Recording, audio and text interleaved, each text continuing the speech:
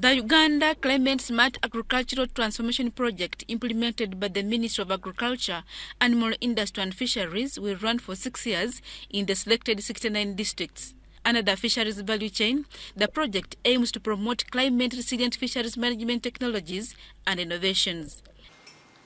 For effective implementation, the project prioritizes partnership with the various stakeholders to ensure timely achievement of the key project targets.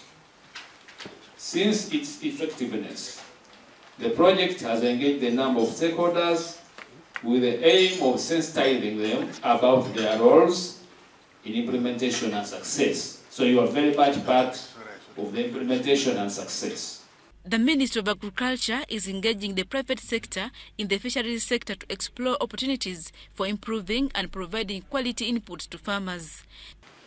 They also play a role in training the farmers on how to use these inputs effectively, offering technical support or extension services that complement the efforts provided by government extension workers. Private sector engagement will help to determine whether improved technologies and practices reach farmers and translate into higher fish productivity. The project will utilize innovative delivery mechanisms, such as the matching grants and e-vouchers, to provide inputs to farmers. The project is linking farmers directly with the service providers.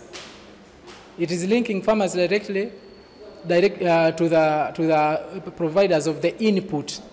So the way the project is designed, farmers even have an opportunity of providing feedback, so that if in any case they are cheated, they can always report, and that specific service provider will be handled.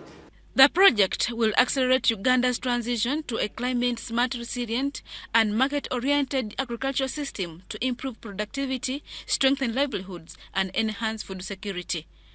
Adia Nakute, UBC.